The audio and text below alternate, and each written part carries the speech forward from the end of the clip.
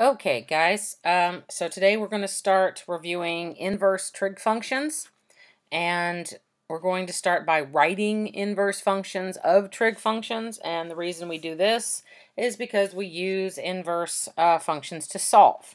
Okay, and that'll be the next thing that we get into is solving trig functions, including factoring and all that good stuff. Okay, so as a reminder, you write an inverse trig function the way you write any inverse function. Okay, the first thing you do is always swap x and y.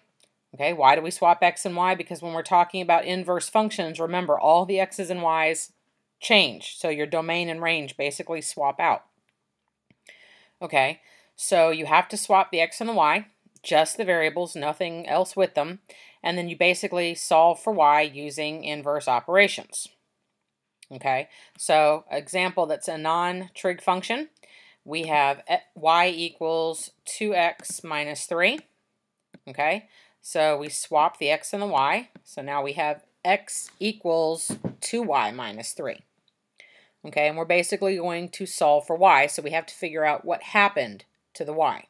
So you need to think about reading the function from the variable that you're trying to solve for. Okay, so if we're starting looking at the y, well, what's been done to the y?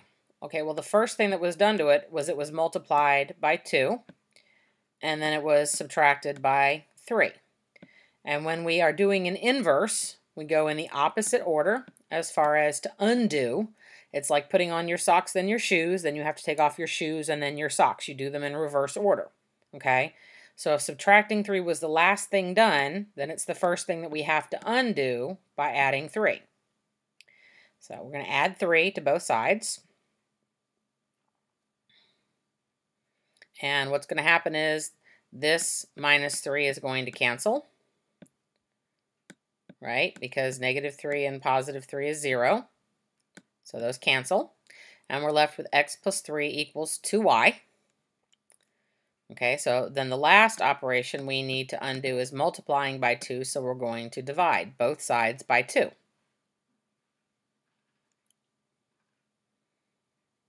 Okay, and again, the 2's cancel on the right side, and we have y equals x plus 3 divided by 2. And then we're going to simplify this as much as we can. We're going to split it into 2 fractions. So the inverse function would actually be x over 2, which is 1/2 x. You can write it as x over 2 if you want, plus 3 over 2. Okay, so and you have that choice as well when you're talking about the trig functions. When we did this the first time, I said you could leave it as all divided by 2, or you could realize that you're multiplying the whole function by 1/2, so you would know what your amplitude is. Okay, sorry, so let's try some trig functions.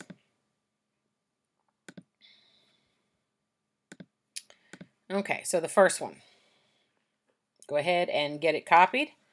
And let's start talking about what's been done in order so that we can undo it.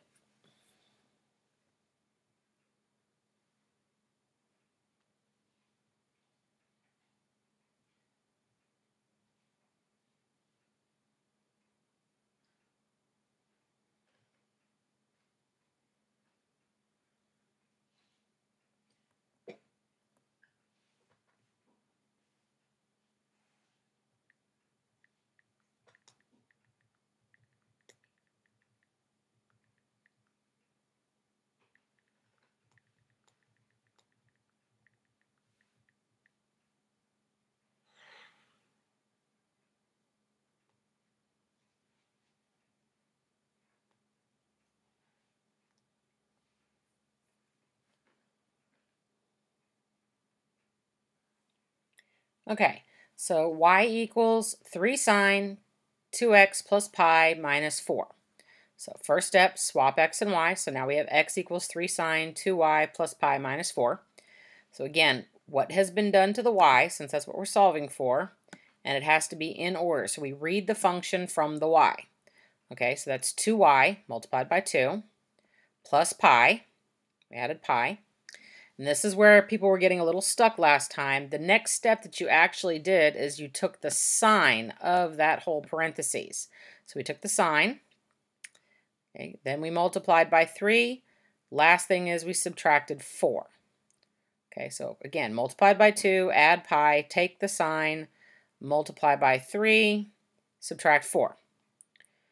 Okay, so we have to undo them in reverse order, just like we did with the regular inverses. So the first thing we're going to do is add 4 to both sides. Okay, and if we add 4, you know what I'm going to do? There we go. If I'm going to add 4 to both sides, what I'm going to end up with is x plus 4 equals 3 sine of 2y plus pi.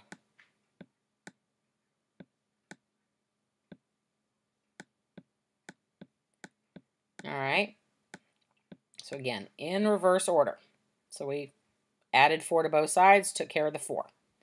Okay, the next thing, the inverse of multiplying by 3, is I now need to divide by 3. Okay, so we can leave it as a fraction, or we can write it as 2 separate fractions. I'm going to go ahead and write it as 2 separate fractions. If I'm going to divide both sides by 3, then what that's going to give me is going to be 1/3 x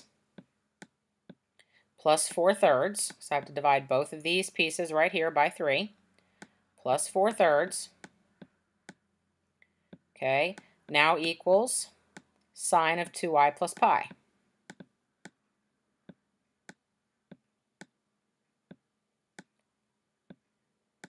Okay, sine of 2y plus pi. Okay, so the next thing in order, again, we're going in reverse order, is we took the sign. Okay, took the sign of that whole parenthesis. So now I'm going to take the sign inverse of both sides. So the inverse of sine, literally, it's on your calculator, it's printed right above the signs, is sine to the -1. That's your sine inverse.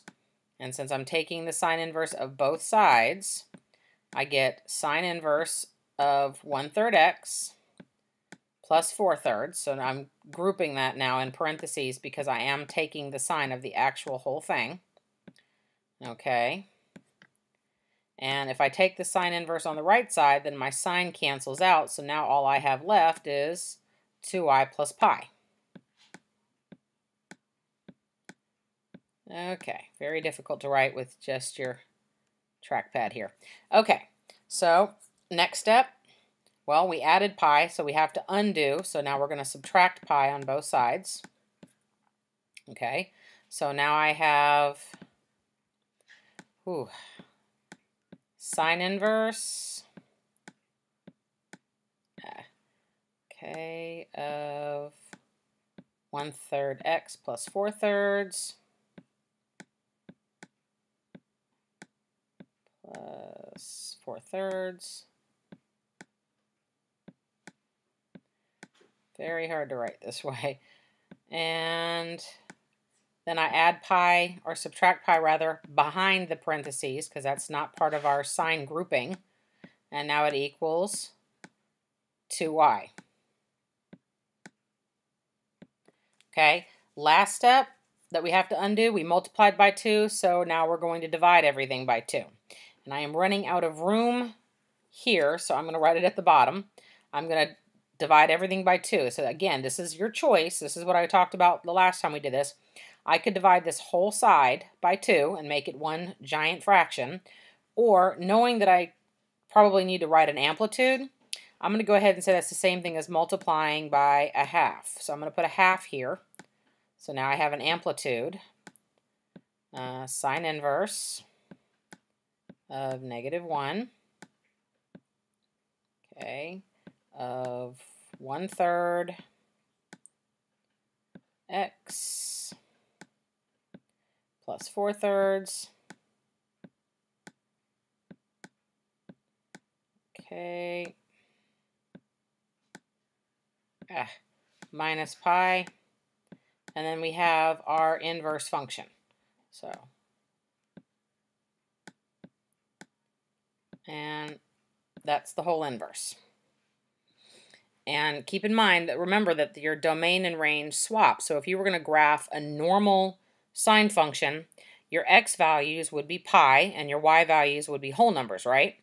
So if I'm doing an inverse function, Now my x values are all going to be whole numbers and my y values are going to be pi. So it makes sense that my vertical shift now is going to be in terms of pi, and my horizontal shift, my phase shift, is going to be in terms of regular numbers. Okay, so it does actually make sense because the domain and the range do swap. And that my period is also going to be in terms of whole numbers. Okay. So we're not going to have to graph them. That's the good news. Because I'm not expecting you to pick out the domain and the range for this if you're going to actually graph a period of it. All I want you to be able to do is just write the inverse function. Okay? So lots of steps. Do them one at a time. We'll get through it. Got a couple more examples. All right, so let's try the next one. All right, so go ahead and get that one copied down.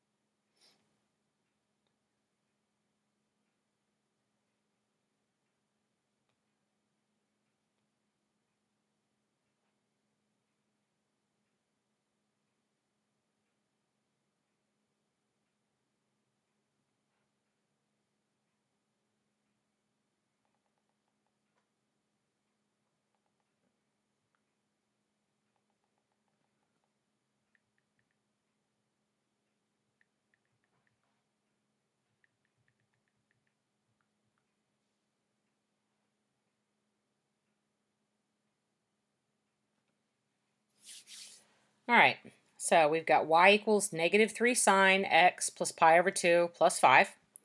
Again, first step is always the swap. So x equals -3 sine y plus pi over 2. All right, and plus, that's supposed to be a 2. Let's try that again. X plus pi over 2 plus 5. Okay, so operations in order. Let's see what we got. Starting at the, oh, that's supposed to be a y, not an x. So starting at the y, what has been done to it and in what order? So starting with the y. Okay, we add pi over 2. Good. All right, then what did we do? She's starting with the y, so y plus pi over 2, we took the sine of that.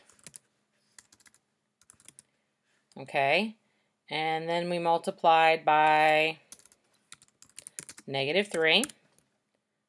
Okay, and then we added 5. Okay, same deal, we're going to undo them in reverse order. So we're first going to subtract 5 on both sides. All right, so now x, you know what, I'm going to type this because this is taking too long. X minus 5, okay, equals -3 sine and y plus pi over 2. Okay, so we've subtracted 5.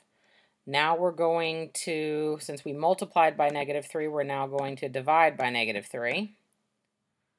And again, I'm going to go ahead and write it as a fraction because I know I need that pieces. So -1/3, right? That's going to be -1/3 x. And if I'm dividing -5 by -3, it's now going to become +5/3. Okay, so equals sine of y plus pi divided by 2. Okay, so now I have to take the inverse sine because that is my inverse operation. So that means sine to the -1. That's showing our inverse. Okay, so sine -1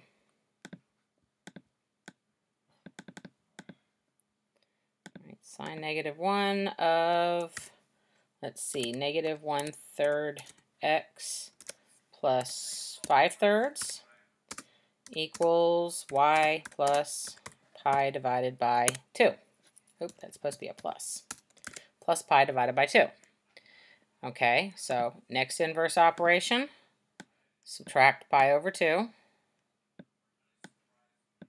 And again, you just write the symbol. It's just easier for me to type it this way. Okay, so I'm going to subtract pi over 2 from both sides, and I should be done since that is my last operation that I have to take the inverse of. So sine -1 of -1/3 x plus 5/3 minus pi over 2, since that was my last operation. So written nicely as far as the way you've probably got it. See if I can get through it on this mouse pad. All right, so -1/3 x plus 5/3, close the parentheses, minus pi over 2. All right, so not too bad. Again, pretty standard as far as the operations you're going to do. You just have to remember to read the equation, or read the function rather, from the variable so that you can write the operations in order that you need them. Okay, oh, don't forget the y equals, very important.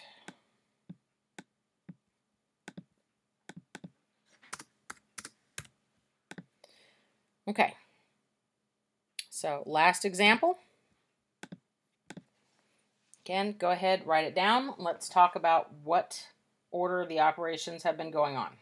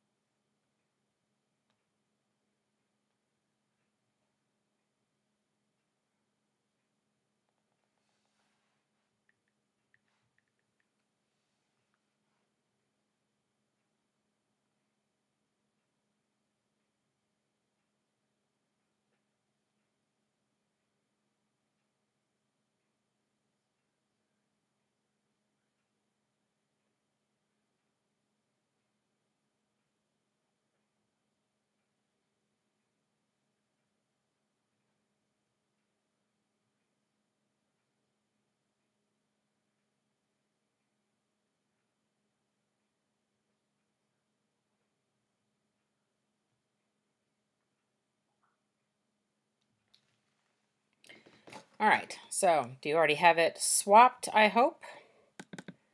So our swap, x equals 1/2 cosine 3y plus 1.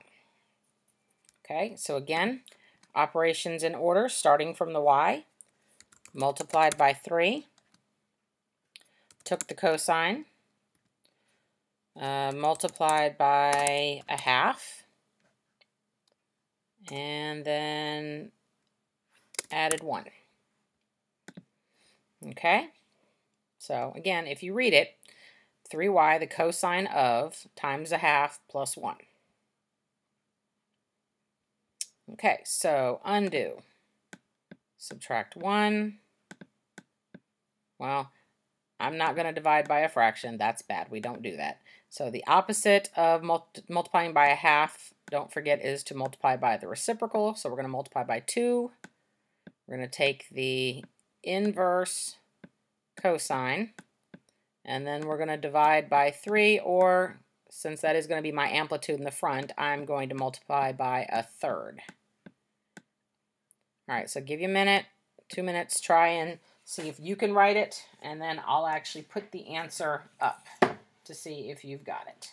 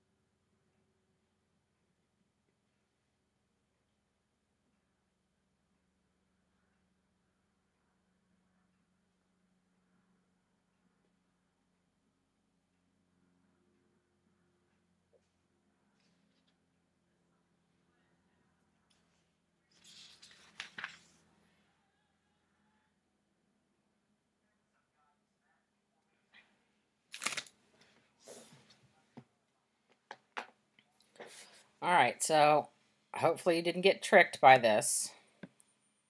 Oop, probably help if I put the 1/3 in the front, wouldn't it? So y equals 1/3 cosine inverse, or inverse cosine, however you want to write it or state it. Okay, now here's the tricky part. It's 2x minus 2. Now, why is it 2x minus 2? Well, the first thing that you had to do was subtract 1, so that would have given you x minus 1, right? Okay, on the left side. Well, then you were supposed to multiply by 2 to get rid of that half on both sides.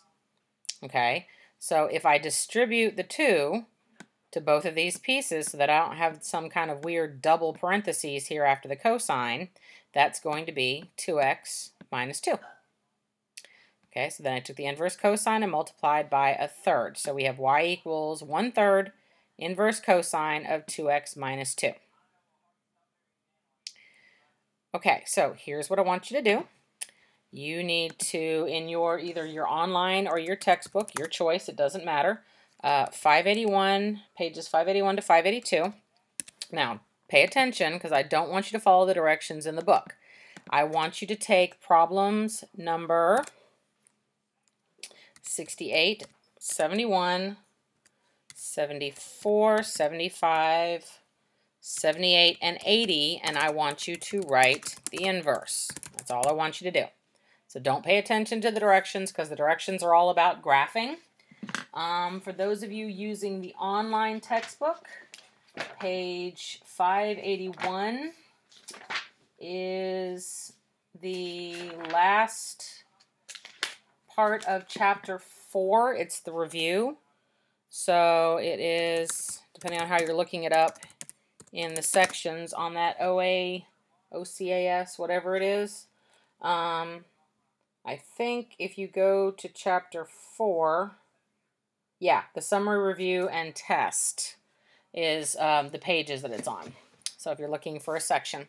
Okay, so those 6 problems, and then take a picture and send it to me via Remind or via my email. You have until, obviously, class tomorrow, unless you get stuck on something, and then you better be sending questions. All right, take it easy.